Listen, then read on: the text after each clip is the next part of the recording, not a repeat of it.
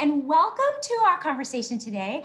On behalf of Niznik Behavioral Health, I'm Noelle Carmen, and I am so excited. We have an all-star cast today. We are talking about problematic screen use, how we define it, how we identify it as clinicians, and how we treat it. Before we get started, some housekeeping. You should all know that your CE information will be emailed to you after the webinar, so be looking out for that. You will also receive contact information for all of our amazing speakers today. So feel free to send questions if they didn't get answers. Feel free to reach out in any way. I want to encourage you all to go ahead and ask questions as you go. And most of you know we will try to have as much conversation as possible and get to all the questions at the end. So without further ado, let's introduce our amazing cast and jump right into this topic.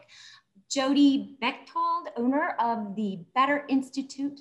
Her clinical experience has always been with addiction. Hi, Jody, welcome to the show, or Hello, thank you. Whatever you want to call it. Thank you for being here. Jeremy Edge, owner and founder of EscapingThe.com. His practice focuses on problematic screen use. Hi, Jeremy. Hello, I know. Nadja Strider, did I say that right? Yes, you did. Ah, good. Technology and video game addiction therapist. She is also founder of Eyes Up Wellness and programs director at Game Quitters. Thank you for being here so very much. Dr. Daniel Kaufman, assistant professor and lead content developer for graduate programs at Grand Canyon University. Thank you for being here, Dr. Kaufman. Thanks, Noelle. Natalie Davidow, she is a primary therapist for Safe Landing Recovery, a substance use facility for teens in Florida.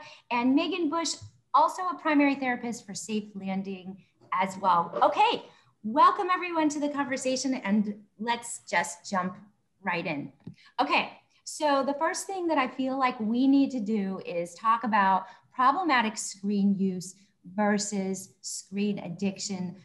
And get some clarity around this topic. Jody, can you start us off? Yeah, thank you.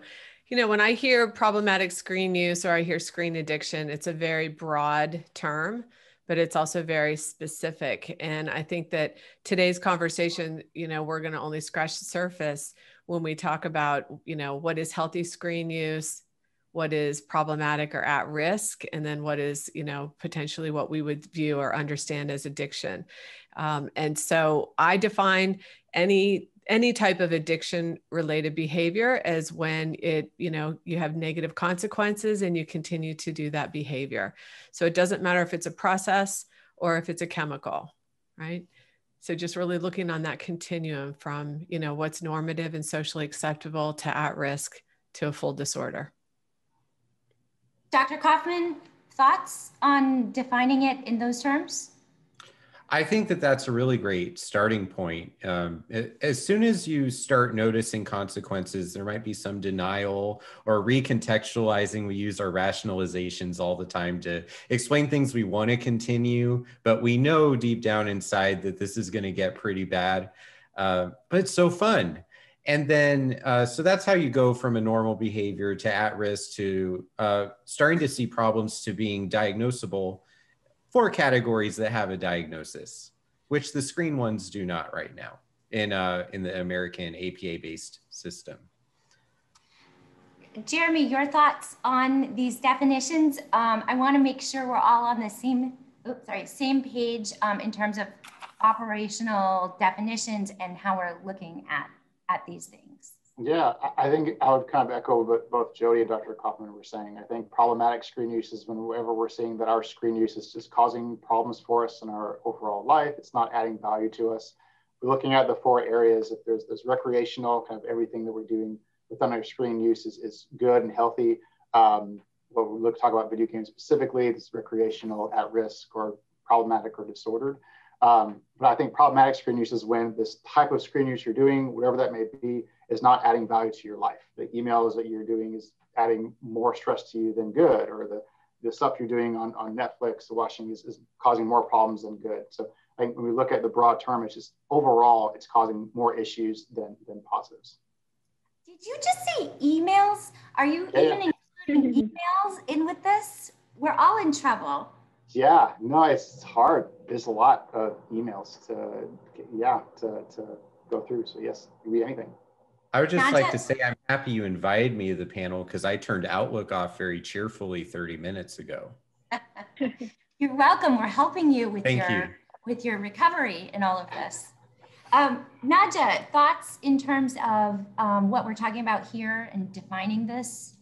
Well, I concur with everyone's thoughts about what would be considered addiction. You know, the problematic use for me falls into whether it is, you know, you can have excessive use that's required, and that can be a problem, or you can be using screens excessively when it's not required. But when it starts to interfere with relationships or intimacy or productivity, whether that's school or work, you know, that, and when it's a primary, not the only, but when it starts to become a primary coping mechanism, then that's where, for me, it needs to be addressed. Okay, so when, I'm getting ahead of myself here, but I can't help but ask this question. When you're talking about coping mechanism, can you be more specific in terms of what it is you mean? Boots on the ground, what does that look like? Well, I think what that looks like is if you're, let's say you begin to have some social anxiety, you know, and that's really common now, but social anxiety, and you seek out connection via screens, you're trying to cope with loneliness via screens, and that becomes your exclusive way of doing it, as opposed to balancing it out, like using a screen as a way to connect with people that you wouldn't ordinarily have an opportunity to, but then following up in a face-to-face if possible. And this can be face-to-face now. You know, you can be face-to-face across the country, but we are actually having an interaction that is not purely, I guess, digital. I mean, I'm not sure how to describe that anymore, but, you know, that's typing, or that's just viewing other people's lives. So that would be one example for me of primary coping. And then, you know, escaping family problems is another way, if that's your only way of coping with family problems, instead of, let's say, seeking therapy or trying to repair relationships with spouses or children, you know, again, that becomes problematic. And it's much easier to do. Okay, so this is interesting, because when we're talking about this, and I know earlier, there was some conversation in terms of, okay, so substance use and how it may or may not be married in terms of when we're talking about addiction, we're talking about screen use as well. And my question is, when we're talking about escape, when we're talking about using this in kind of a negative way to cope, doesn't that look a lot like substance use? Let me throw this over to Natalie and then come back around to our screen experts. Thoughts on this? Yeah, absolutely. So I love that Nadja said that about the escape part of it. So that element there, it's an unhealthy coping skill, just like with substance use. We're using that as an escape from dealing with whatever the negative situation is, whether that's family conflict, school stress, unhealthy relationships with peers, whatever it is, the trauma, like all of these things. And we rely on substance use for our coping mechanism. The same goes for the screen, the problematic screen use, screen time addiction, however you want to call it. But yeah, it can be an unhealthy coping skill for sure. Okay, so Megan, are we agreeing this is the same or not? Because I'm actually not even clear now in terms of our previous conversation. Do we feel like they're married or do we not? I mean, I would hesitate from using the term married.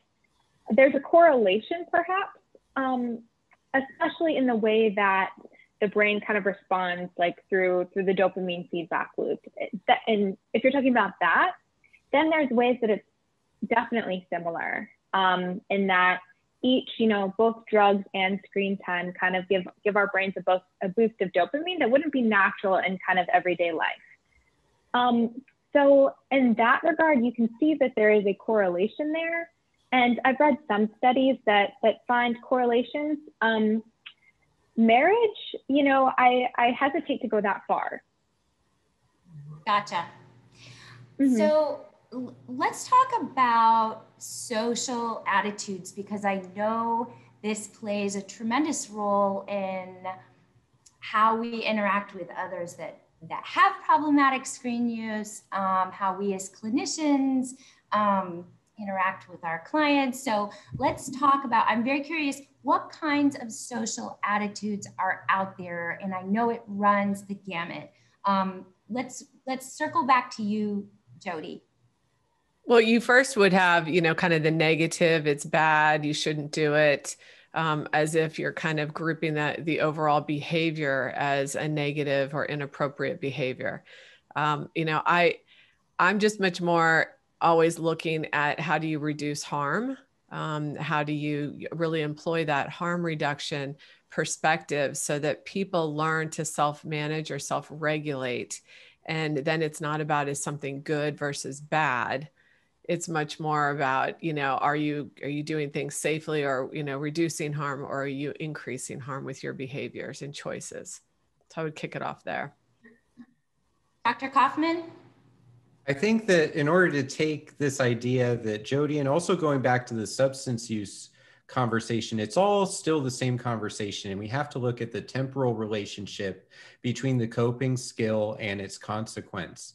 So the problem with a substance being used, or the problem with a screen being the distraction, is not that the screen exists or that the substance exists and you're putting it into your body or your mind right now.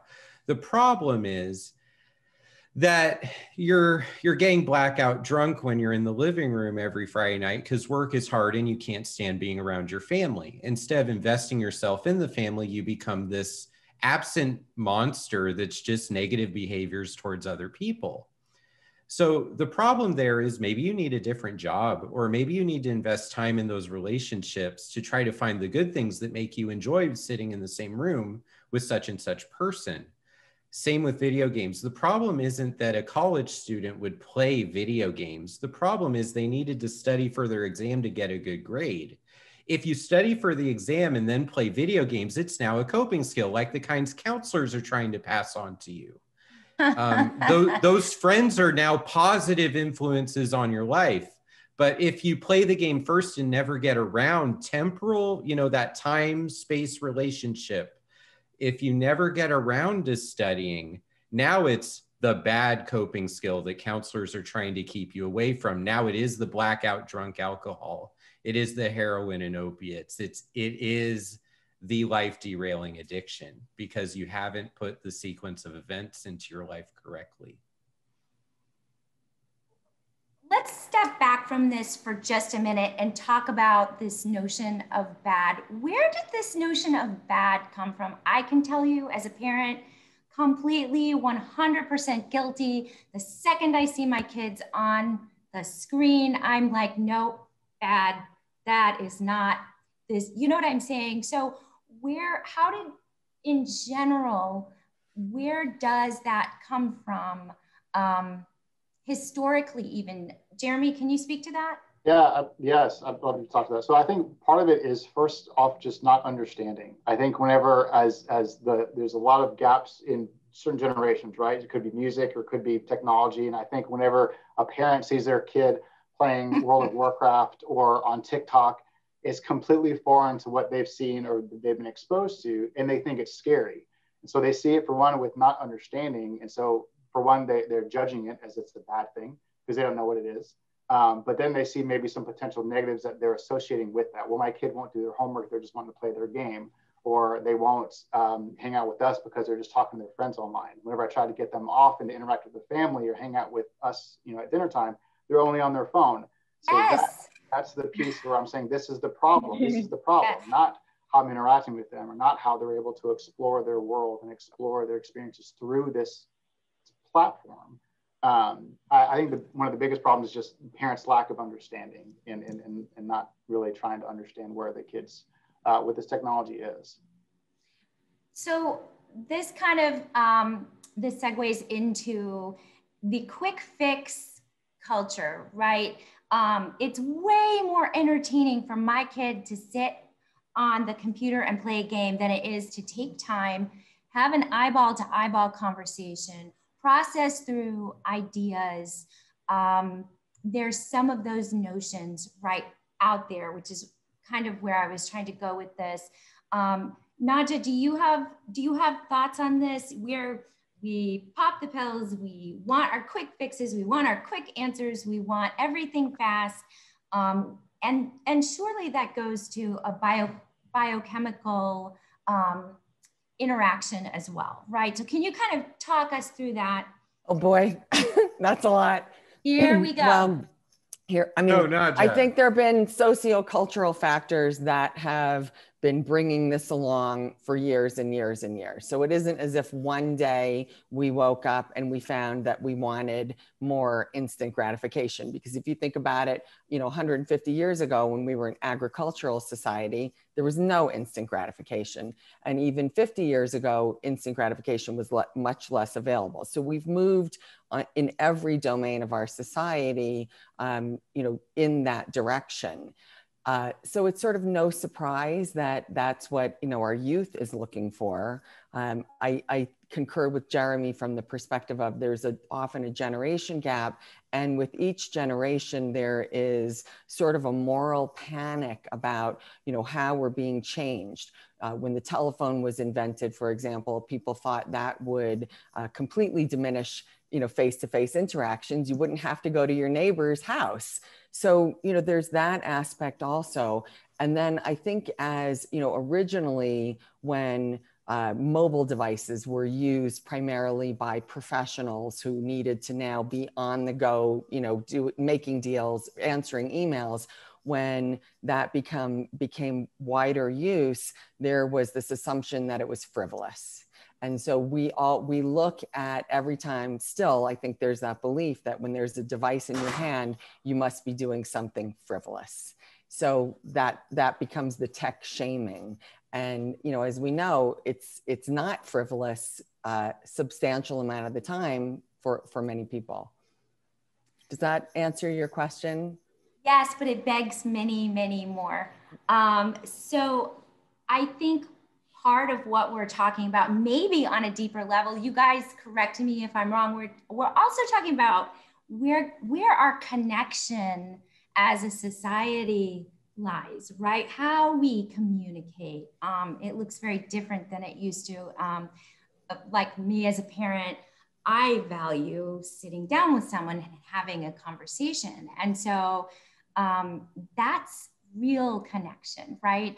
So can we talk about screen use in terms of real connection and how we define that? Dr. Kaufman? Well, you just made me realize that for the last month or so of my private practice, I've talked with many people who wish that they had a stronger romantic outlet in their life, in the sense that they're not dating anyone. But I haven't talked at all about people going to bars like I would have a decade ago as a counselor, or restaurants or clubs. It's only Tinder. And so it's sort of like apps are the meeting places. Apps are the social lubricant now. And if we're inclined to have this value judgment against things that happen on screens, I could sit there as a counselor and alienate my client from me in the session and say, that's not really putting yourself out there. You're still in your living room. That's not really dedicated decision to go meet someone. That's like, if it happens, it happens, and there's no stakes. Plus, I could also question the importance of that connection in terms of how casual or extra it is. But then again, maybe some really great relationships start because of Tinder too. And I'm just the old person looking at that app the way so many older people than me have looked at my video games. Can I add something to that?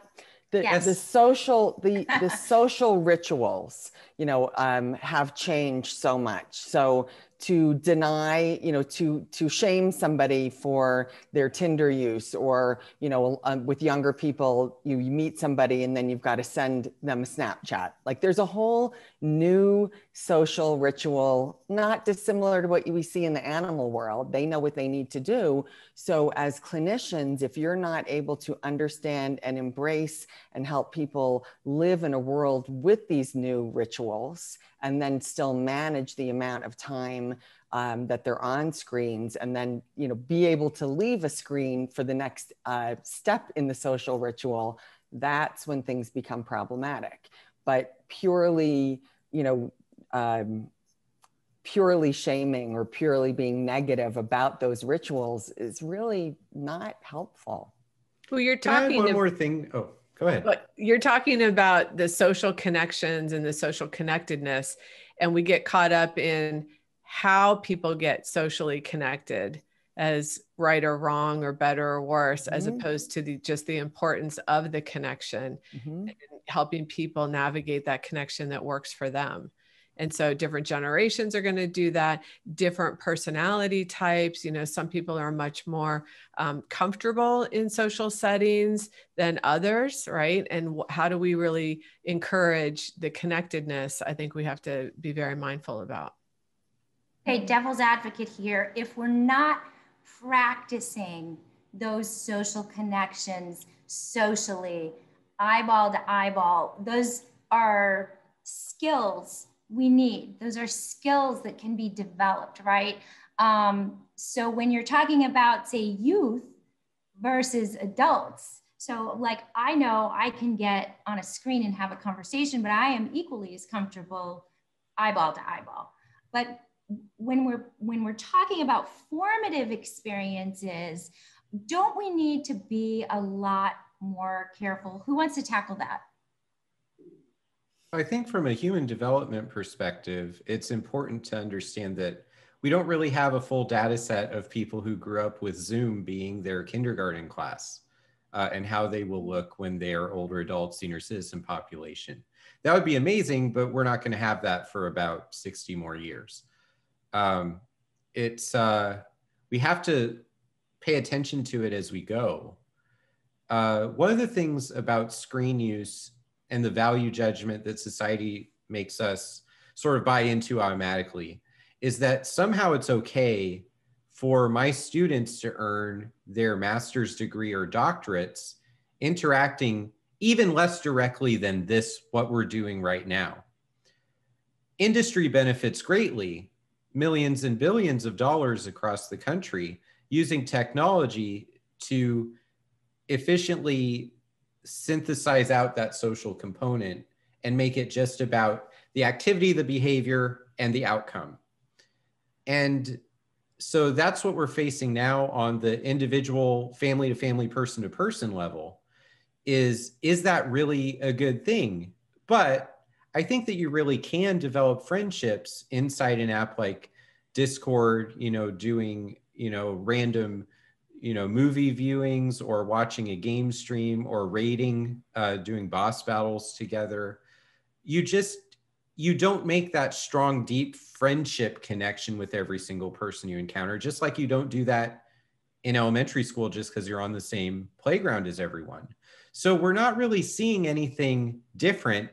It just looks different to us. And we're judging it like with black and white thinking, like every kid needs to be able to interact wonderfully with every kid on the playground. It's like, they don't do that now in person. Well, actually we cut out recess so that they can get better math scores. But if we did give them recess, they might play less things on their screens. And the social development of early childhood is largely being lost anyway. We don't emphasize play. We're afraid of it. We demonize it. And as a result, the only positive reinforcement a lot of these kids get comes from their Instagrams and their Snapchats that they're probably too young to have accounts for anyway. That's an interesting thing. Too young to have accounts for. I definitely want to talk about that. But before we do that, Natalie and Megan, can you talk about, you guys are boots on the ground with teens. what are you seeing in terms of connection, relationships, from your perspective? You know, that's an interesting question, because so much of what the teams that we work with know, and so much of their interactions primarily have to do with screen usage. So one can make the argument that screens are beneficial for shy, introverted teens to be able to connect with other human beings, because otherwise their social anxiety interferes too much with that connection and normal, like, face-to-face interactions. On the other hand, you can only overcome fears when you confront them. So because they have this outlet where they can continue, quote unquote, like interacting with people through a screen, they're never able to tackle their fears of being face-to-face with somebody, and they're never able to develop those interpersonal skills that allow them to engage, you know, at a higher caliber with other human beings. So that in combination with, I think what's more problematic than just the screen usage in being able to connect with others is the validation that they get through social media and like through the screen usage, and anxiety in it as well. There's something on Snapchat, I can't remember what it's called, but it's like your Snap streak or something, where Snapchat keeps track of how much daily you're interacting with another person. And I've met teams that have anxiety over the fact that, oh no, I'm gonna lose this streak because I'm in rehab. So now we have like these measurement tools that would have never been in place and causing teams anxiety that naturally wouldn't be there. So there are some benefits to it, but it's really, really hard to balance those with the detrimental components that we see, like the anxiety. And, you know, oftentimes the teams are talking about, God, I'm sure I have so many texts. Can I please just look at my phone, like before we delete these contacts? Can I please just respond to this? So, you know, the biggest thing that I think, and I think Natalie would probably agree, but I'll let you talk in a second, is just like the anxiety surrounding the interactions through the phone. Yeah, and the comparison habits, right, that they form from all of these different social media platforms that they're using and comparing themselves to each other, that's another topic on its own. The one thing I will say, with every single team client that I've worked with at Safe Landing, the very first expectation that the parent sets for them upon their return home is, you're not going back on social media. You're not getting your phone back. That is the first consequence. So for as far as social attitudes go, that speaks, you know, big time to that, and the views that parents have on the technology, the usage of their devices. Mm-hmm. And I just wanted to piggyback off that real quick and just loop it back to something that we were talking about before, which would be just parents and older generations misunderstanding about just the fact that now we live in a society where we do have technology. It's present. It's part of our day-to-day life. So how do we balance that? And with being able to have the normal, like, human-to-human interactions that we know is essential for healthy development. How do you balance just being in touch with the times and with healthy development? It's difficult. Okay, so then that begs the question, what's the rule book here? Experiences that begin to cause developmental issues. This is confusing. It's good, it's bad, it's healthy, it's not healthy. You're gonna be addicted. It's not problematic yet. So can you, as experts, start to guide the way in terms of how we are supposed to view this? Tell us what is bad. Tell us what are these developmental things we're looking for, boots on the ground. Jeremy? Sure. I mean, I kind of want to go back. This is something that Naja said before the recording started, but I think if we look at it like food, it can be a great way to focus on screen use. We all need food. We all need to be able to eat food in a really to be healthy, to for it to be part of our lives. Now we can eat healthy, and we can model as parents or as caregivers, eating whatever we want, whenever we want. It doesn't matter, no consequences. But they were going to have the problems in our own life, and then our kids are going to probably have those same behaviors. But we could talk about a balance, why we need to eat broccoli, why we need to be able to eat our fruits and vegetables, and the benefits of being able to have a well-balanced meal. And the same thing goes with technology. If we model as parents healthy screen use and being able to have a positive interaction with our devices, all devices, and be able to model, look, this is adding a lot of value to my life, this is going to hopefully add value to your life as well, then we can have a healthy balance on all of it. But I think it's just being able to see it as being able to model it at first, and not to demonize any part of it. I think that can be a big piece. But modeling it and making it a family, way of behaving. So, I always go back to does the family actually have dinner together at least a couple nights a week? And what does dinner look like? Is everybody looking on their devices at the same time? Is there a rule for no devices? Right. And so it's more than just role modeling sometimes, but it's actually creating and reinforcing, the family behaviors individually and collectively. So I shouldn't be on my phone while I'm trying to tell my kids not to be on their phones. Is that what you're trying to say? Exactly. Yes. Noted. Can I circle back to something that you said just before we lose the plot? Because I know that for you as a mother of younger children, the developmental part is something that you're really, it's, in real time for you. And yes. I think for all of us here, a major concern, and probably what attracted many of us to this, is learning to interact face-to-face is a developmental task, and learning to do it successfully is a developmental task. And historically, that was the only developmental task that we needed to do around socializing. But I believe, and I can't say that I can point to studies, that a lot of the anxiety that younger people are feeling, and older people as well, is you need to be simultaneously developing two skill sets. So how do you do this face-to-face, and how do you successfully also do this online? What do you say in a Snapchat? What do you post on Instagram?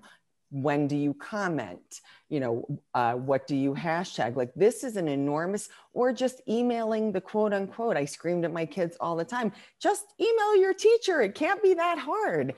And stepping back, it is difficult to do because we don't have a rule book for how. So I think it's important to be empathetic as parents and also as clinicians, that they have demands that, for us, we are not understanding how significant they are. I would like to, go ahead, can I Dr. add something to that? Sorry. Yes. I think that all of these skills we're talking about, whether it's talking about the concept of food, and we all need food, and so the screens, they have to fit into our life somehow, but we have to really evaluate what that looks like. And then I just have thoughts from the last four people. So Megan, Jeremy, Jody, and Naja, you all have given me, I've been bursting to speak. We have to chill out when we're looking at 7-year-olds, 9-year-olds, 12-year-olds, 14-year-olds, 17-year-olds, 19-year-olds, and just look at what they're doing at face value a little bit better and realize they have some leveling up to do. If people would have looked at me as a 10-year-old and said, he's an introverted kid and he plays video games, what will he become in life? Then, well, I might still be on this panel, but I'd be saying something much more angry right now. The whole constellation of video games giving me something to actually do in the field of psychology did not happen until 17 years later for that 10-year-old. And then not everyone is going to be me. And, I remind people this as a teacher and as a supervisor. And as a counselor, your goal is to be the best you that's possible. And I think that we're so worried that my 12-year-old is playing Roblox. What are they going to look like as a 25-year-old? It's like, whoa, how about, what's the weekend going to look like? If I spend time with them and ask some curious questions and show that I love them, like we're getting way ahead of ourselves. Now, there is problematic screen use, game use, social media use, and all these other apps that pop up and fit into so many different categories in hybrid ways. But if you are worried about a skill developing, remember how skills develop with progression and practice and trial and error. You don't just tell someone, socialize better. Boom, PhD in communications. It takes a lot of work to become good at things. And I think that the internet has caused the adults to romanticize the story of how they became good at things. And also cover up the things they're not good at and still tell the story as if they are good at it. And the kids are like, what is development? Like, I haven't been given a stage by stage opportunity to grow at any point in my life. At 5, people have been grooming me to pass a math test that's designed for 16-year-olds. So set the stage for all of us as clinicians. So how do we gauge where we stand on this topic? How do we self-check in order to be able to look at this problem, help our clients? First, we have to come to terms with where we are with this topic. Would you not agree? Jody, can you speak to that? As you're saying that, I'm thinking one of the best ways to understand is to experience it yourself, right? Both personally and or professionally. And so how many of us have actually been very intentional about not being on our phones, intentional about closing the laptop lid and doing that for 7 days, right? Not just one day, right? Because that really helps to understand when something is more of a challenge or when it's fairly easy, right? And it also helps us to better share and problem solve with our clients what will work for them, right? And so we all have to really have that awareness of our own screen use. If we were watching a video of ourselves all day long, what would we actually say about ourselves, right? And so it always comes back to that self-awareness before you then know what you want to change, or, how much you want to change, or, what your view is on that. So I'll start with that. And that's important for we as clinicians to be able to self-check on all of that. Jeremy, do you have thoughts on that? Because I know you're a gamer, so just curious.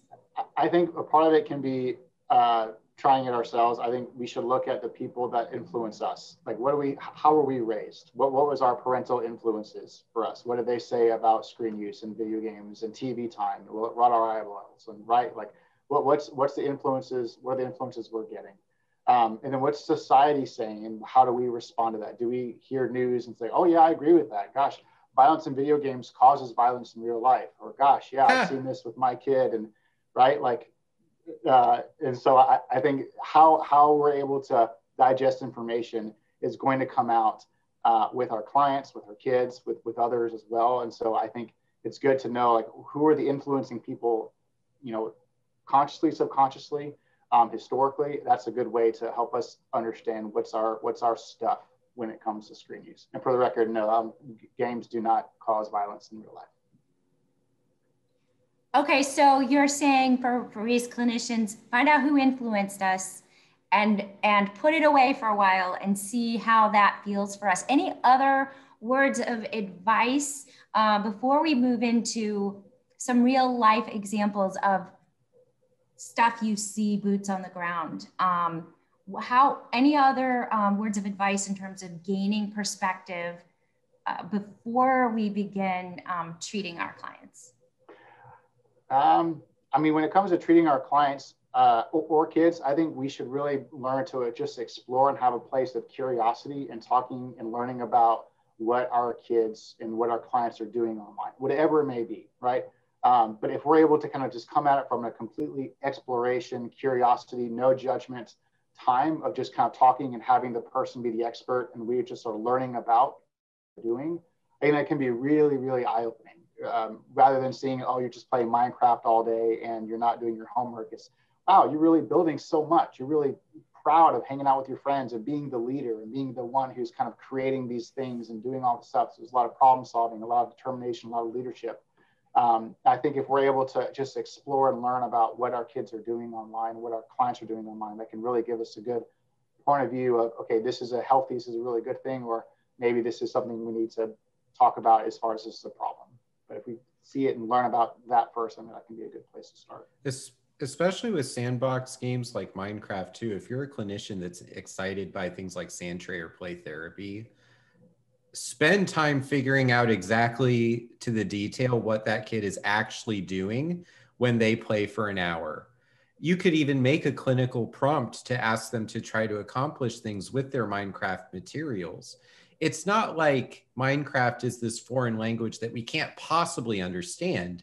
It's an infinite sand tray, literally. Yeah. So if we can call that a billable therapeutic service when it's just a tray with sand in it and we put some dinosaurs and some happy and sad adult figures in it, maybe a dragon, then we can absolutely use our clinicians to show our clients that there is actually something very cognitive developmentally interesting about Minecraft and other games like it.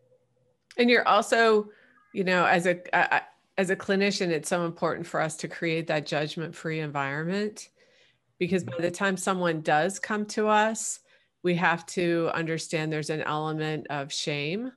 Maybe, you know, deep shame, or, you know, but there's something there. And when they can come to an environment that's judgment-free, that's curious, that's not, you know, trying to give you know, pathologize or diagnose right away.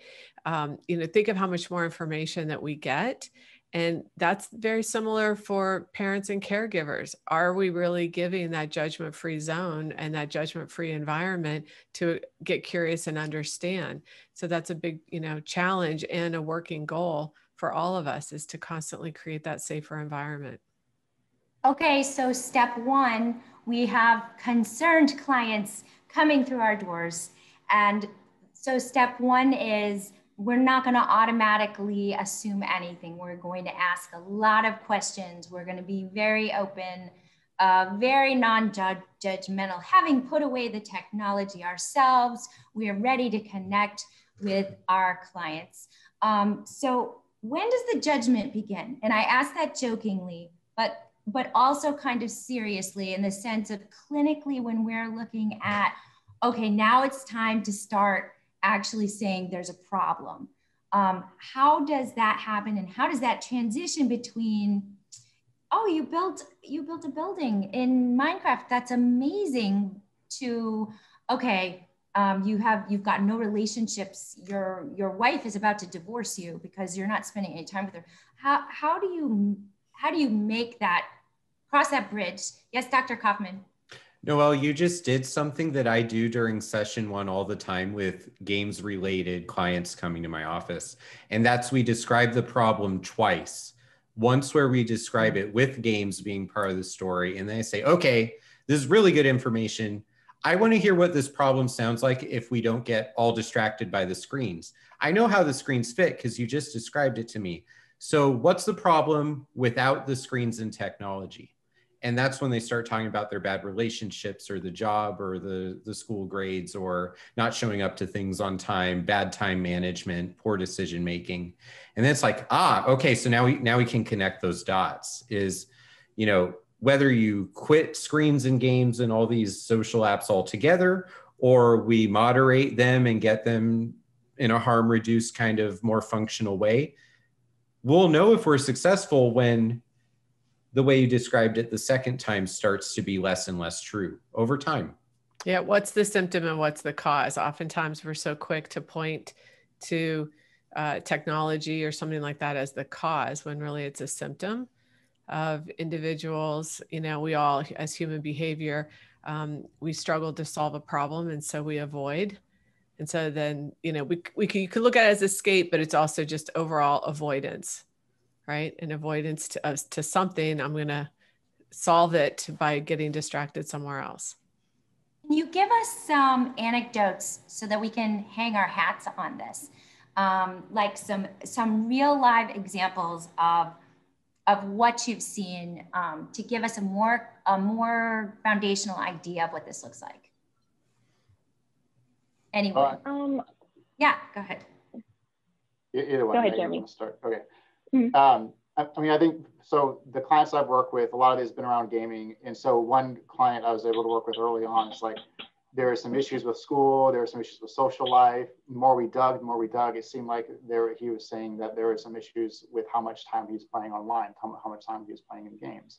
And so I think the more that we're able to say, look, okay, so what are some of the goals that you want just kind of in our time with it, right? You mentioned improved grades, better social life.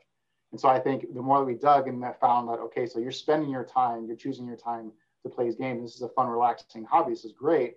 But it seems like maybe you're choosing this over your grades or over time with friends. And so what do you think about that? I think if we're able to practice motivational interviewing, it can be a really good clinical way to help work with our clients. And obviously, I'd love to hear what everyone else is thinking about that. But it seems like if we're able to kind of come from a place of, this is where you're at, this is what objectively is we're seeing, and this is the outcome of what you want to have happen.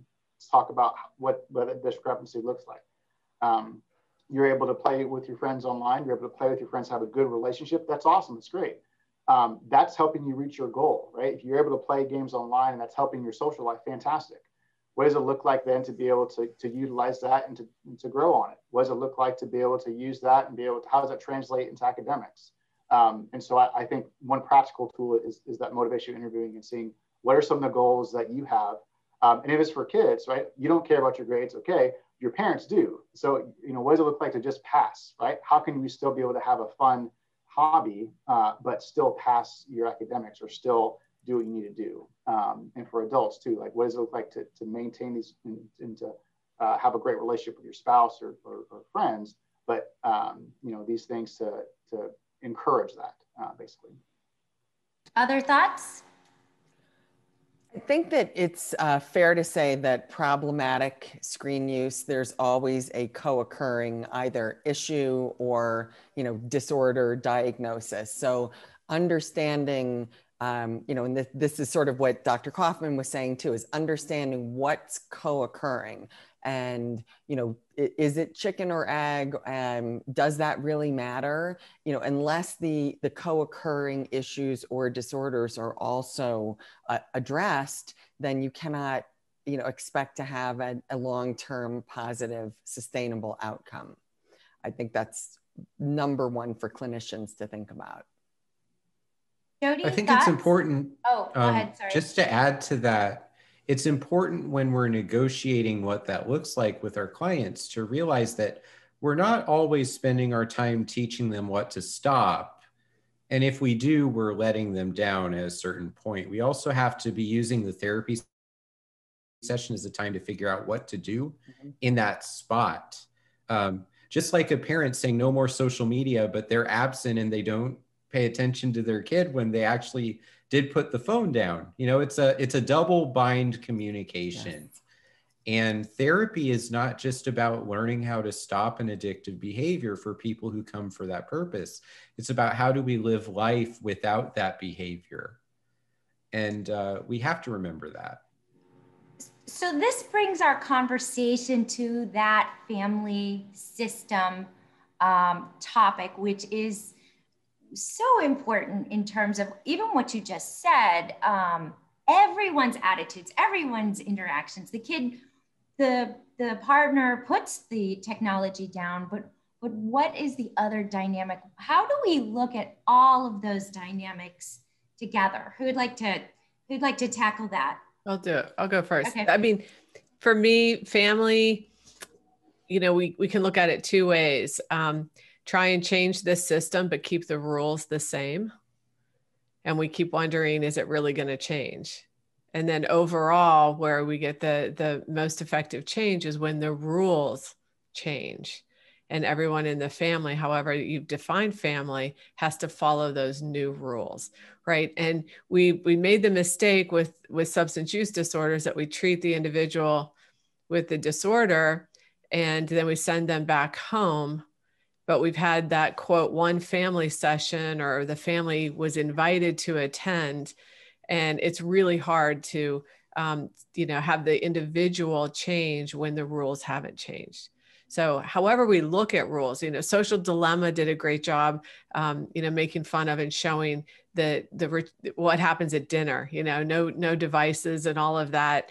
And how do you change that rule for everyone? So that's at a really high level.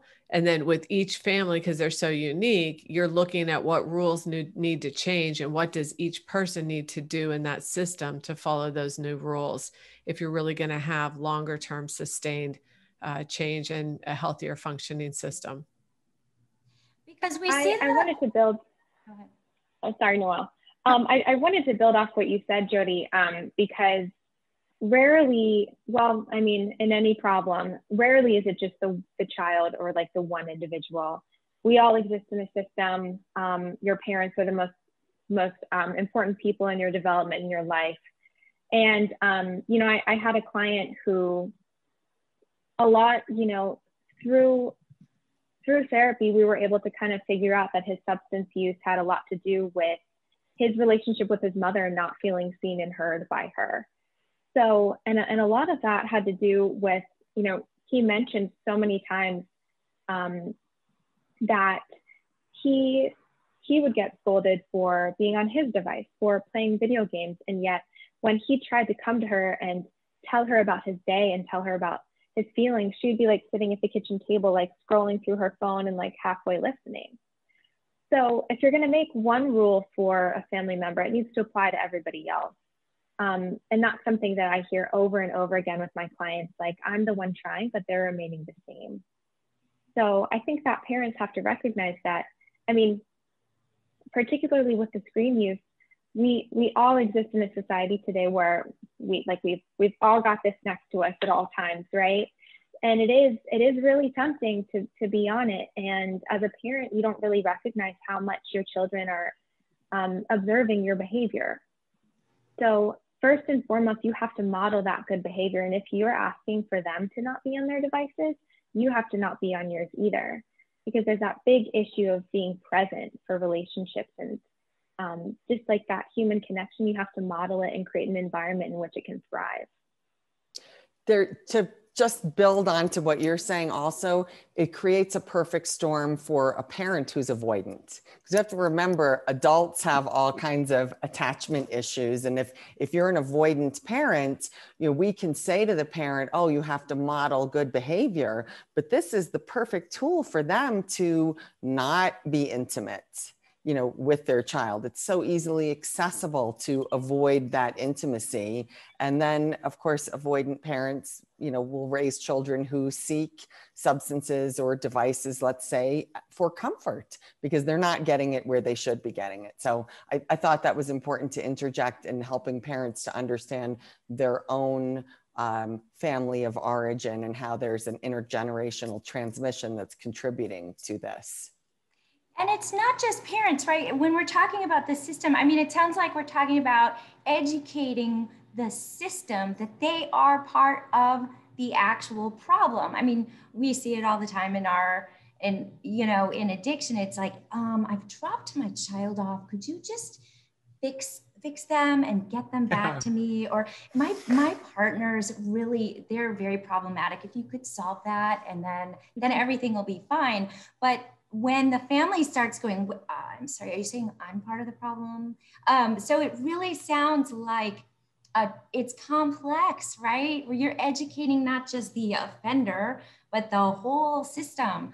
And that is not an easy task, nor is one family session, right, gonna solve the problem. So when we're talking about this, so I see that we are running out of time, which I knew we would. Let's move into, Jeremy, you mentioned motivational interviewing, give us other methods of treatments that you use? Cognitive behavioral therapy is one that works, I think, really well. CBT, looking at a lot of cognitions, looking at how their core beliefs and what they're thinking is about screen use or about games or about whatever it may be, and how it's causing some problems for them. I think sometimes solution focus can be a good one to be able to see, a practical, try to problem solve through something. But really, CBT and motivational interviewing are two big ones that I use in treatment. And acceptance and commitment therapy as well. ACT is really good. It's, again, there's so much shame. And so to be able to say, look, where you're at, based on what's happened, it makes sense. It doesn't justify continued use, but let's talk about what you can get to a different place. But just trying to accept where they are and help them accept where they are can be a good place moving forward. We don't actually spend a lot of time at the right points in time in people's lives, helping them, encouraging them to have presence and being deliberate about their decisions. And remember, the screens appeal to us because the apps and the software inside them are designed to manipulate our behavior, to keep us engaged and connected, to come back every day, and to have a fun, satisfying experience, all the while doing it. Most of the things that we are trying to say, don't do screens, do this instead, do not do that in a satisfactory way. We have a tough sell as clinicians to our clients because we're trying to teach them to be mindful in a multitask, do everything but less efficiently kind of world. And we're trying to tell them to be meditative and contemplative in a world where everything has little red numbers on it, including our Q&A thing at the bottom of the screen. And those urges are ever present. And to learn to just say, that too can be a 2000, I don't care. Just kidding, we love your questions and we'll answer them, right? It's, or the text messages or the emails, whatever that red number means, it means look at me now. And to be able to say, no, I'm good the way I am right now. Going back to acceptance commitment therapy, to teach people that that's okay to feel and to live by is sometimes hard, depending on your client and what their starting point is and what they need to learn to accomplish that. Can I add one more thing to that? Just also, when you were talking about families and if parents and children, credibility for parents when they're being critical about social media or critical about gaming gets highly diminished when being a social media director is a career. Learning to be like digital use is a major in college.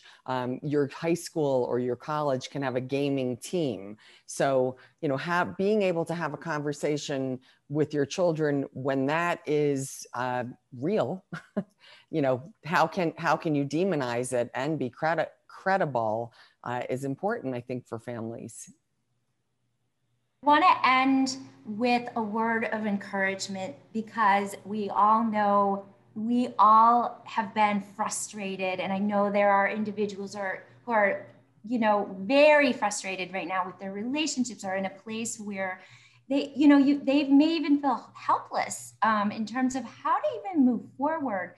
So can we give a word of encouragement? There are practical ways to address this issue and move out of maybe a stuck space where someone might feel that they are right now. Anyone want to speak to that on a closing note?